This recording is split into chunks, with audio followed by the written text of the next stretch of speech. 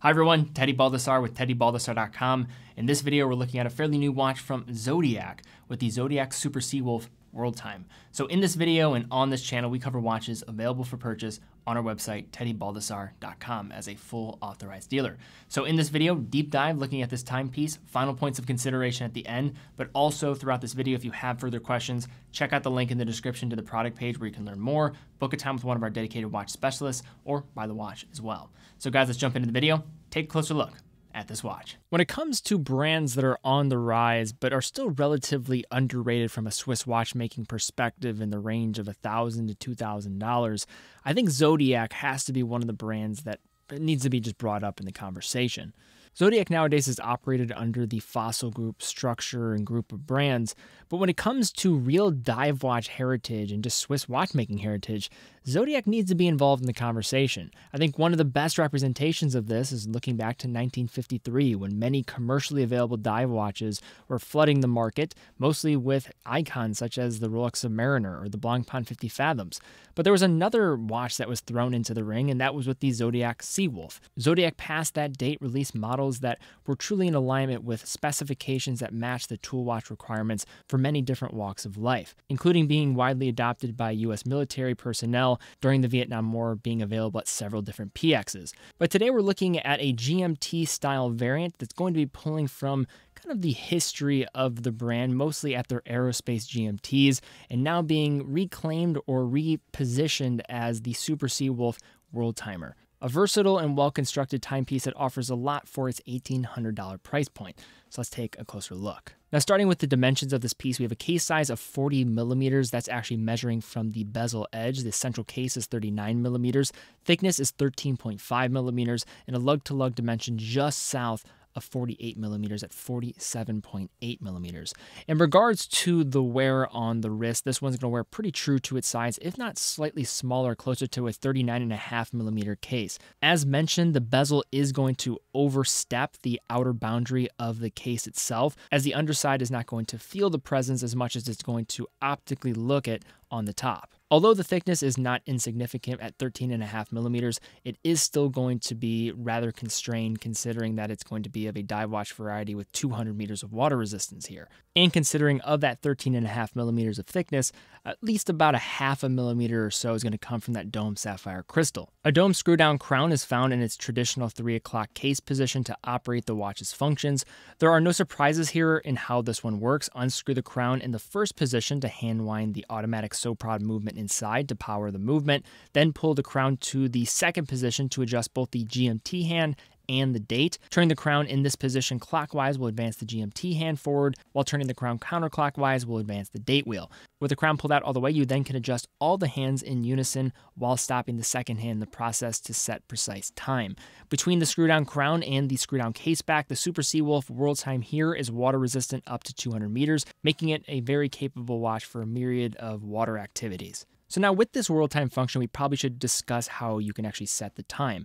Now, how I always like to look at these types of watches when setting a GMT or a World Time when dealing with something like a third-party movement like a SOPROD is always think about what hand cannot be isolated first. You first want to set that time, and then you will work into setting the additional time that can be isolated. So in this instance, what we want to do is set our local time appropriately to align with the time in which we are going to be present at. Once we have that time set up, we then would have a corresponding set time with our 24-hour scale. If you wanted to measure the same time zone, you would want it to mirror that specific point. Or if you want to track an additional time zone, say you're traveling, for example, you will then adjust that red hour GMT hand to that appropriate time. And really where the World Time complication will come in handy is where you can align the specific city or time zone with that 24-hour GMT scale or that hand, and then at that point you could use that as a reference to see different time zones across the world. This is basically adapting a GMT movement to have some World Time functionality, which is incredibly useful.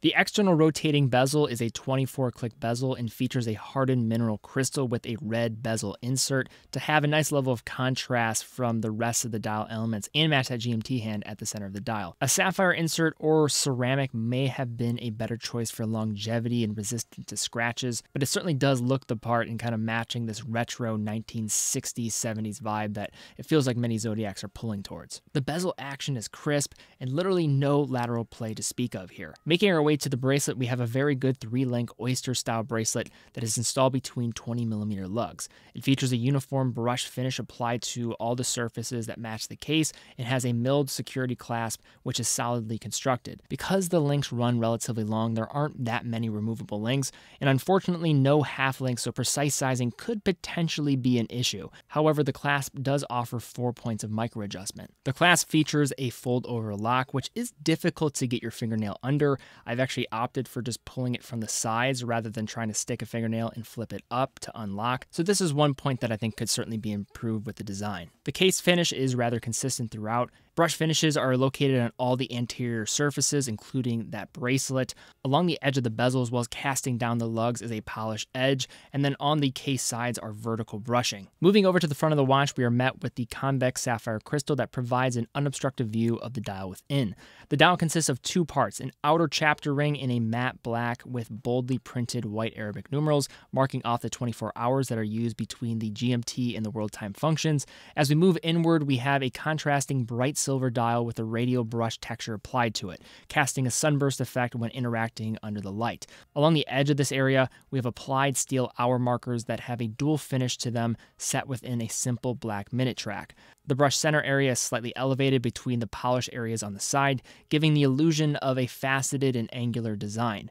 Paired with the markers along the outboard side are individual rectangular lume plots, including a truncated marker at the 3 o'clock dial position, where we also find the faceted and bordered date window. Printed in black ink just below the 12 is the Zodiac logo, as well as the Super Seawolf name just below in a cursive font choice. More of that font typography is going to be used at the lower part of the dial, which reads World Time Automatic. The cursive font is fairly bold and generally easy to read, although the font itself is a bit generic and maybe a little bit too weighty in comparison to the other font. Charged with telling the time are a set of simple baton hour and minute hands containing luminous material. The second hand also contains a small rectangular segment of lume, as does the tip of the red GMT hand. In terms of low light legibility, the lume is adequate. I wouldn't say it's the best in the price range, but certainly will do the job. Turning the Super Seawolf over, we have a solid screw-down case back housing the Soprod C125 movement inside.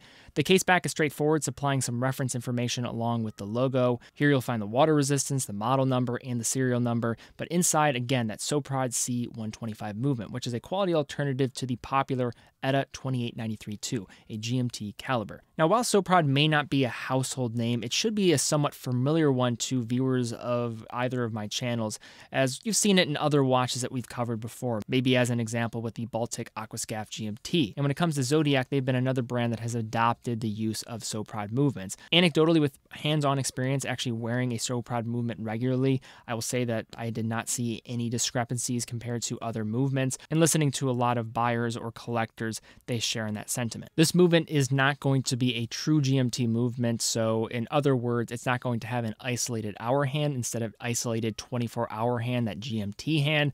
Discussing how that's going to be set, it's going to be a little bit different. In a true GMT, you could then isolate your local time rather than your home time that you have here. This adds one additional step with setting the time, but still offers a lot of the same functionality with way less of a premium for the price tag. In terms of general operation for this movement, we're looking at 28,800 vibrations per hour, 4 hertz. It does feature hacking and hand winding. Hacking stop in the second hand when you pull the crown to the farthest position, and has a 42-hour power reserve, and is providing some anecdotal evidence for accuracy. When testing at 5 different positions, it was running on average between +5 seconds to +10 seconds a day. So now to unpack looking at this Zodiac Super Seawolf World Time. In the past 5 years, Zodiac has really had a remarkable rise amongst watch enthusiast circles and just general mass market appeal. I think they've done a great job of walking that line of what the brand represented in the past with a lot of their heritage design elements, while also not being afraid to have some more daring pursuit in a modern package. And I think they've really done a nice job with many of their different collections and models. And I think this is another example of doing that quite well. There are some small things that I would just bring up when looking at a watch like this. The bracelet could be a little bit improved at the clasp. It's a little bit cumbersome to be able to get your finger underneath that fold-over lock. It's not a complete deal breaker, but still something that I think that the brand could certainly improve in the future. And I think it would be nice for them to adopt sapphire or ceramic inserts for their rotating bezels in the future. But otherwise, you're getting a lot of the same value proposition that comes from Zodiac with many of their offerings. And I think much of it is going to be found in a watch like this in terms of where it's positioned. You're getting a dive watch with GMT world time functionality at a price range that typically is not going to occupy this amount of breadth of complication. The case is very wearable. I think Zodiac has always nailed this to really hit that Goldilocks zone and just know who the types of consumers are that are going to buy their watches. They're going to be more just enthusiasts that are looking to have a complementary piece to their collection or look for that first Swiss dive watch, for example. And you're also getting a Swiss-made watch that's going to edge on a bit more daring flair. This is actually a bit more restrained than most of their designs, believe it or not, even with that red rotating bezel,